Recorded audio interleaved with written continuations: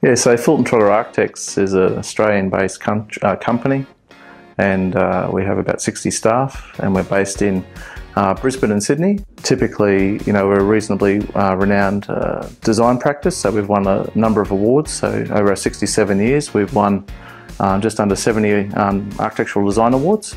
As a practice, we develop workflows to communicate with our consultants in 3D, and we did that in 2012. And then with the release of ArchiCAD 17, my role changed, where I was an architect managing a team of staff and managing projects to full-time BIM management and development. So it was quite beautiful aligning with ArchiCAD 17 and the release of building materials, and building materials essentially unleashed an opportunity for us, what we saw in terms of using ArchiCAD as the central information storage point.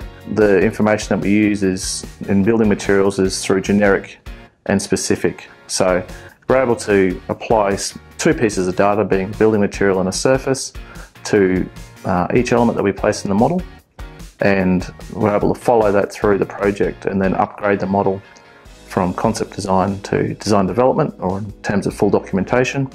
And what that enables us to do is to extract information out of the model, and that information then goes to our specifications. So whereas before that was running in parallel, so the information process was two separate documents that need to be manually coordinated, whereas with ArchiCAD 17 we're now taking that information just straight through ArchiCAD, and beautifully enough, one workflow all the way through. So on top of that, information being able to come into ArchiCAD and out, we're utilising the information to actually create smart labels on our documents. So we've identified in our practice, along with the directors, so I've been working alongside Paul Trotter and Robert Wesner, two of our directors, to find ways in which we can improve the quality of our documents.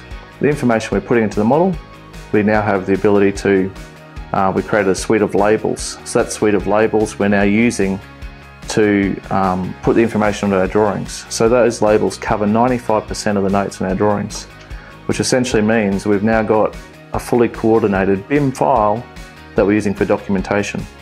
So it's reducing conflicts, removing conflicts, not only from the model because you're modelling properly, but also from the notes, because you're taking away manual notes on the drawings that don't relate to what's actually occurring within the model.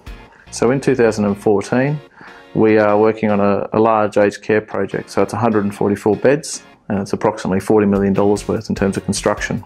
So we've taken our 3D BIM workflows with working with our full consultant team that we learnt through from 2012.